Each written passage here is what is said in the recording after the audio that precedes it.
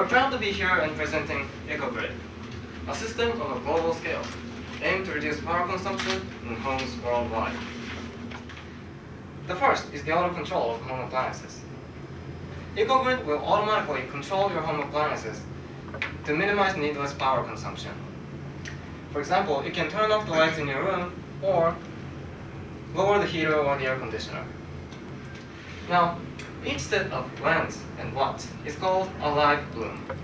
For instance, turn off the lights when there's nobody in the room is an example of a live bloom that will control your lamp based on input from the webcam human detector.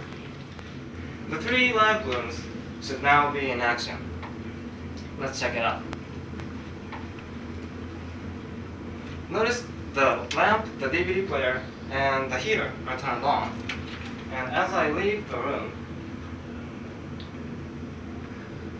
keep an eye on 3.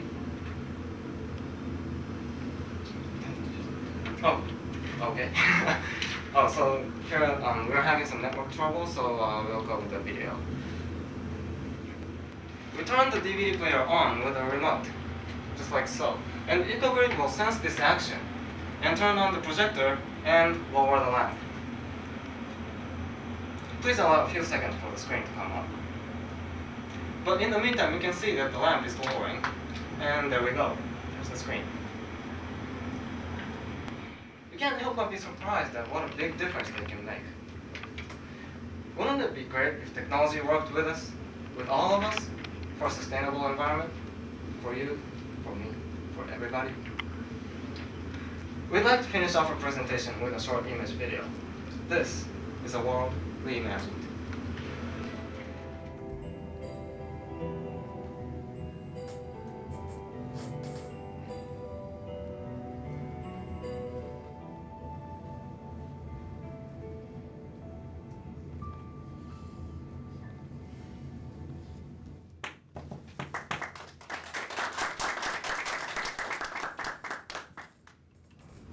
So the question I'm trying to ask is, can you describe the software technology? Okay. You've used Silverlight. What else is there in the software side that you've used?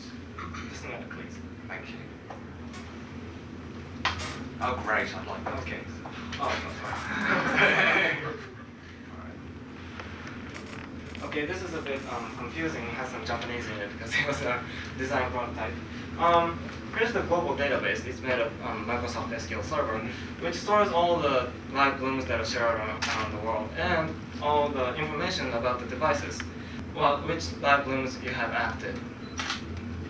And the interface is made of Windows Publishing Platform. You can see an interesting use of live mesh. Yeah, okay. That's where I was driving to, Charles.